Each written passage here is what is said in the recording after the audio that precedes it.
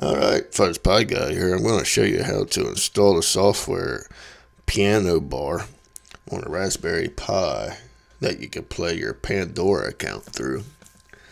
So, first thing you want to do is an upgrade, which I have already done that. And we'll want to install the PianoBar. And once that's, if I spell it right,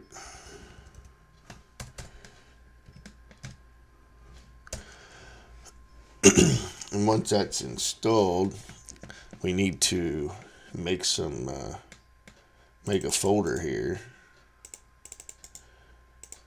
So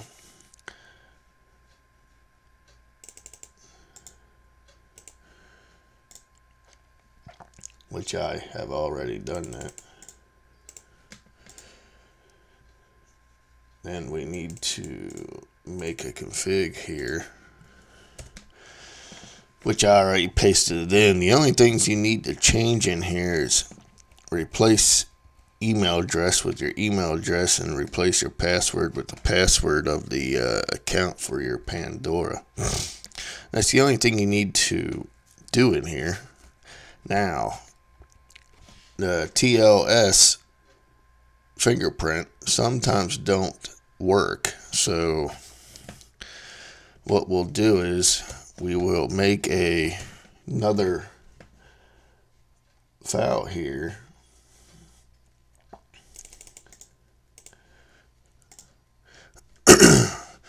called Pandora TLS, and you'll paste the following into it. And once that is done, we'll just save that. So if you do have problems connecting, all you have to do, if it throws an error about the TLS, is just run this script, and it'll spit you out another TLS. Then all you'll do is go back into the previous file and replace the TLS with the one it just printed out. So that's about it. So, you run this on like a desktop version, so you have a screen or something.